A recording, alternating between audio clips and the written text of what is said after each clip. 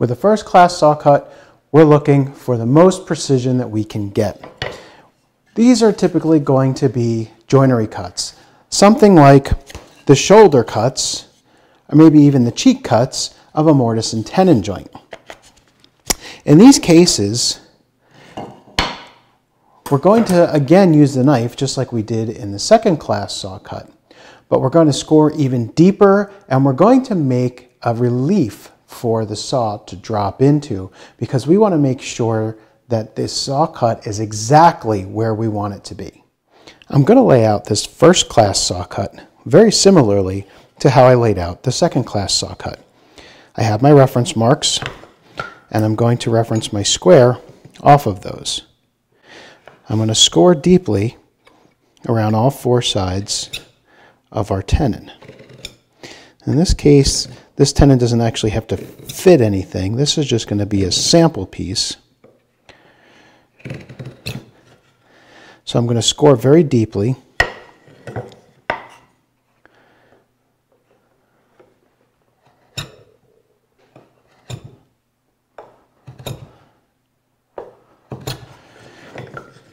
And my first cut is not full depth.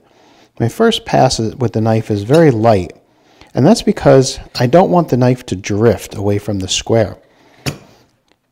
Each pass with the knife is going to be successively deeper until I have a nice deep score line.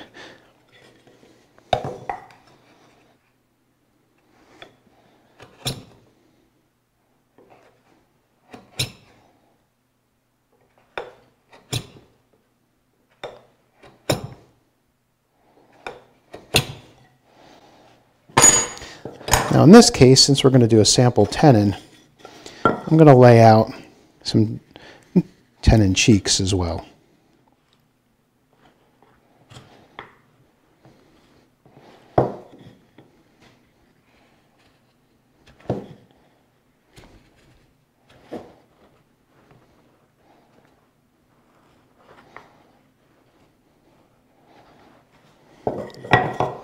So essentially, what I've just done is laid out this part of the joint. This is the mortise, this is the tenon. The tenon goes into the mortise, and it makes a very strong joint. So obviously we want this to be cut very precisely in order for it to fit like this. Now here's where the first class cut differs from the second class cut. I'm going to take a chisel or a knife, and I'm going to create a little trough. I'm going to pare or cut right into that space that I cut with my marking knife. This is going to ensure that when I put my saw in there, it's going to drop right into that little trough, or knife wall, as some people call it, and sit right against that hard edge. So we're going to get a nice clean cut. We're going to get a very precise cut. So here's an example of using your marking knife along these tenon cheeks here. Okay, so chisel or knife. The knife tends to follow the grain a little bit more, especially on this long grain. But we're creating a very crisp edge there that we can ride our saw against.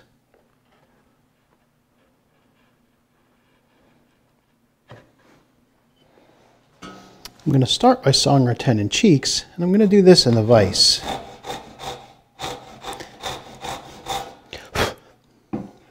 And that saw drops very nicely right into that line.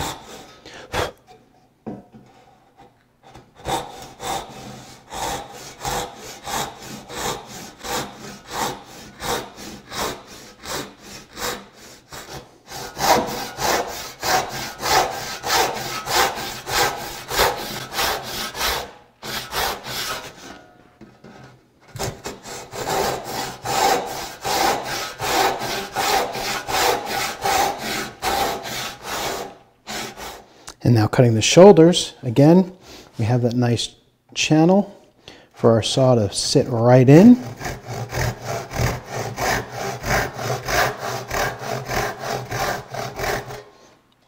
And our saw perfectly follows that line.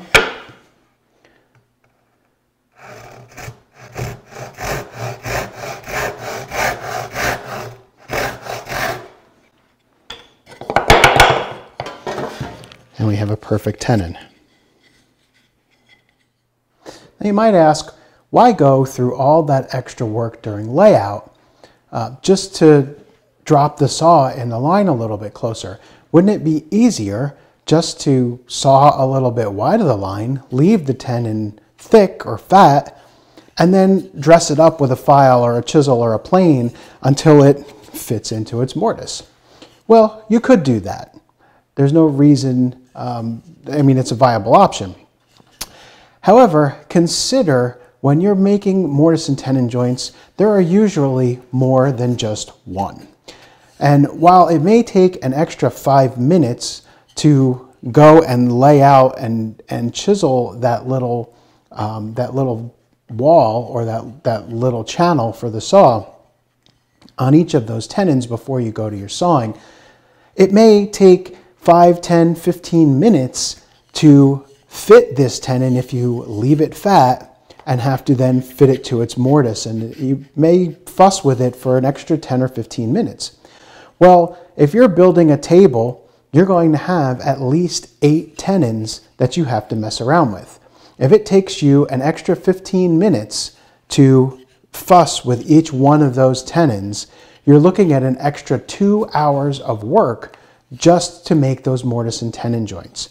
Whereas it may have taken you an extra 5 minutes just to go ahead and chisel that little trough for the saw to ride in, and then that tenon fits the mortise perfectly right off the saw, and you avoid all that extra fiddling with the joint.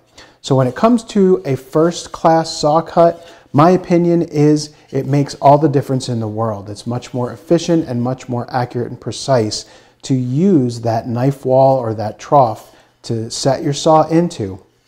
And you're going to find that your joinery will fit off the saw with much less fiddling much more often.